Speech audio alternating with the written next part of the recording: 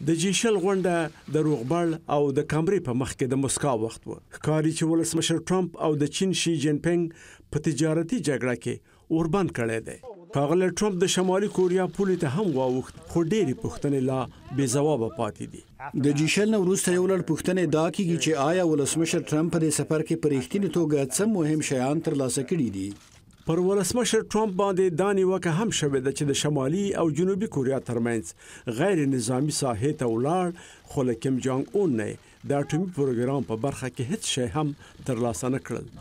بله نیوکه دا ده چې د امریکا کمپنیو ته اجازه ورکړله چې د چین یوه ستره کمپنۍ واوې باندې وسایل خرڅ کړي، که څه هم حکومت پر دې کمپنۍ تور لګولی دی چې د امریکا ملي امنیت ته تاوان رسوي. ولسمشر ډانلډ ټرمپ د هغې نظریې سره هم مخالف دی چې اقتصادي خوندي ساتنه بلل کیږي او نور ملتونه یې ملاتړ کوي. But the US doesn't even امریکا حتی د تظاهر لپاره هم دغه نظریه نه مني چې دغه څو ملیتي غونډې او ټولنې د نړیوال اقتصاد د حالت لپاره ارزښتمنې دي. د ولسمشر پر هغو شخصي مجلسونو هم نیوکې وشولې چې د روسیې له ولسمشر ولادیمیر پوټین او د سعودي د شاهزاده محمد بن سلمان سره وکړلې.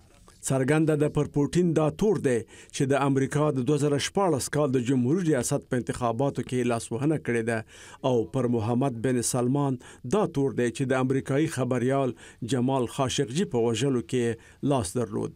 له دې ټول سره ښاغلی ټرمپ په دې ټینګار کوي چې G20 د بهرنۍ پالیسۍ بریا وه او زښت ډېر څه پکې لاسته راوړل. ډیره فوق العاده غونډه وه. هر چا ستړي مشي او مبارکي راکوله چې زموږ اقتصاد ډیر ښه پر مخ روان دی. ښاغلی ټرمپ د 2020 کال د جمهوریت ریاست انتخاباتو ته کاندید دی. د نړیوال سیاست په ډګر کې د یو پیاوړي شخصیت په توګه تبارز په انتخاباتو کې ورسره مرسته کوي. موږ بالاخره امریکا په هر څه کې اوله کړله. خو له خپلو نږدې پلویانو نه ور اخوا ولسمشر ټرمپ په خپل ګوند کې هم ملاتړ ته ضرورت لري. د 2020 کال په انتخاباتو کې هغه ته یو خطر دا دی چې یقینا په یو شمېر جمهوریت غوښتونکي هم د هغه پر پالیسیو نیوکې وکړي. له دې ټولو سره ولسمشر ټرمپ د ایران پر اټومي توافق JCPA چې ایران برجام بولي کلک انتقادونه کوي. دا به د هغه لپاره ګرانه وي چې له شمالي کوریا سره یوه داسې معامله توجیه کړي چې هغوی خپل اټومي پروګرام کنګل کړي، په داسې حال کې چې دی له هغوی نه د بشپړې غیر اټومي کېدنې غوښتنه کوي. نسیم ستانزی، امریکا غږ آشنا تلویزیون، واشنگټن.